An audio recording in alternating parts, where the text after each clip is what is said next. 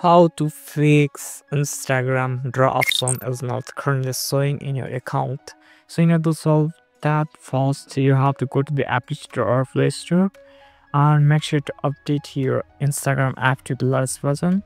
Now you have to go back and launch the Instagram.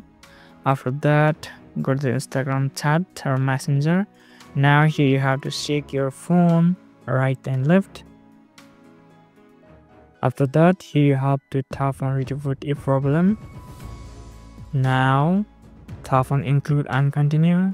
After that, you need to paste these lines here.